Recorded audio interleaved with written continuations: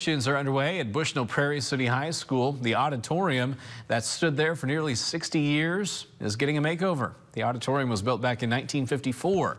The superintendent says no upgrades have been made since.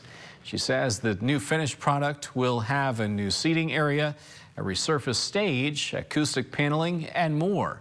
A project she expects to be complete before next school year. While I think there's probably some nostalgia that's attached with it, every student who goes through Bushnell-Prairie High School experiences the auditorium, and their successes are celebrated there through choir concerts, plays, awards ceremonies, so it's important to do. And she says the project cost about $700,000 and is being paid for with bonds.